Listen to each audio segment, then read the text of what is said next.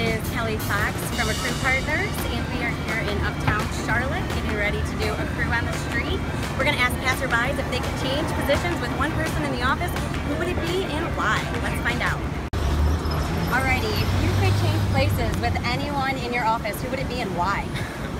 I would change rooms with my friend Nick. And Nick has like this crazy view of the whole city, like overlooks all the way out there, so I would definitely trade with Nick if I could at any moment. So you would do like an office reconstruction where you're sitting at? Absolutely. As an intern, I'd probably have to switch places with the person who handles my paycheck and have more creative control with that. Yeah. So what type of creative control would you have with that? Increase it a lot.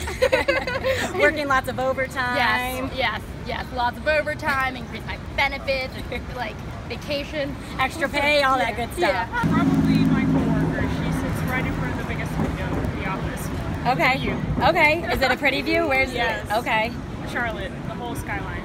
All right. But wouldn't that mean that you would be distracted all day at work then? Probably. I'll be staring at the skyline. Yeah. It's kind of worth it, right? Definitely.